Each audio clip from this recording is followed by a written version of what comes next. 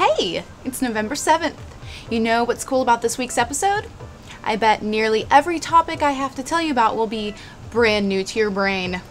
Unless you're a huge dork and check all the best tech sites on a daily basis, which, in fact, if you are, you're definitely in the right place. Your kind is welcome here. This is the Red-Headed Geek Show.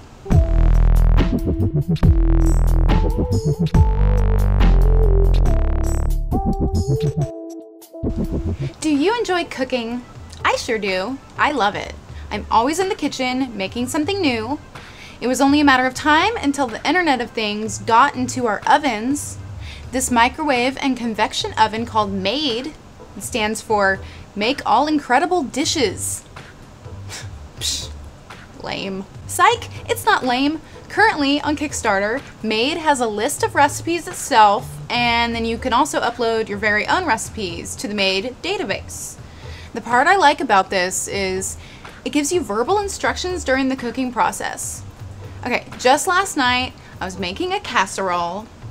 It was so good. It had peas and carrots and chicken, and then I changed the recipe up and put potato chips at the bottom, but also on the... During my cooking, I had to keep checking my tablet over and over and over to make sure I was doing everything right. Plus, half the time, my hands were covered in food. How nice would it be if the oven would just tell me the instructions? Plus, this oven has automatic settings and will set the temperature for the specific dish you are making. Ever heard of anything like this? I am pretty sure, and I know everything, that this is the first of its kind. Amazon is at it again, trying to win you over and wanting to put more devices in your home. We know Amazon's Fire TV, and of course its Kindles and tablets. Those are okay.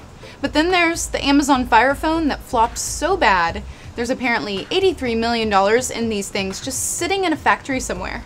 So Amazon decided to compete with the likes of Siri by developing a Bluetooth speaker that doubles as a virtual personal assistant. Called Echo, you can activate the speaker by calling it whatever you program it to be. So my Echo, I would call Pickles. And I would say, Pickles, play Taylor Swift's new album. I would never say that. Or I could ask Pickles how far away the moon is from the Earth. I could make a shopping list using Echo, or the main reason Amazon is doing this, I could purchase things off Amazon.com using Echo. So you see, many things. But I wonder about Echo. Like, how good are these speakers? Why would I want to buy something using a speaker I talk to? I want to buy things after looking at them on the internet. Also, are these Echoes actually just stuffed with old Amazon Fire phones that they couldn't sell? Would you guys want this? It's cute to have a speaker to talk to and all, but isn't this just a phone inside of a speaker that's always on speaker? Dude, this is good stuff. This technology is like a true hologram. A Japanese company called Aerial Burton has created a display that makes moving 3D images in midair using laser plasma technology. The images are created from an infrared pulse laser directed onto a 3D scanner. Okay, I'm going to sound intelligent, but I read this on Geek.com, so don't be fooled. But I could totally say this on Q because I'm smart. The apparatus, oh, big word, reflects the pulses up into the air while focusing them on predefined points. By ionizing molecules in very localized areas, the device is essentially producing pockets of plasma that give off energy as photons. What? This is so cool. It's not like you're seeing super detailed images, but it's still a huge leap in this technology. It's surely the first time I've seen anything like this.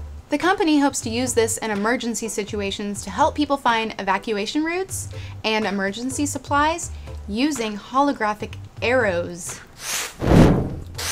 Also, new this week is this flying defibrillator. Okay. Having a heart attack? See someone having a heart attack? Well, you shouldn't have eaten that cheeseburger. Also, you can call this drone and use its built-in defibrillator. Man, that's hard. It has instructions, a camera, a microphone, and a speaker to call a paramedic. You can read more about this on partspeople.com, but I remember last week I got all excited about Dexmo, the exo glove you wear to feel the virtual realm. That was so last week because Nimble VR worked on the same idea but without a glove now. A camera, similar to the Xbox Kinect, attaches to the Oculus and creates depth perception, tracking your hand and finger movements on the skeletal level. I also wrote about something called Butterfly Network, a company working on a device that would basically be like a handheld MRI and ultrasound machine. Seriously, sitting in an MRI machine is lengthy, boring, loud, and I get lonely. And I'm tired of talking. I need to go home and cook with my lame, stupid, non-talking oven. I hope you enjoyed this episode. If you did, tell me by liking it. And subscribe to Parts People to stay in touch with me each week.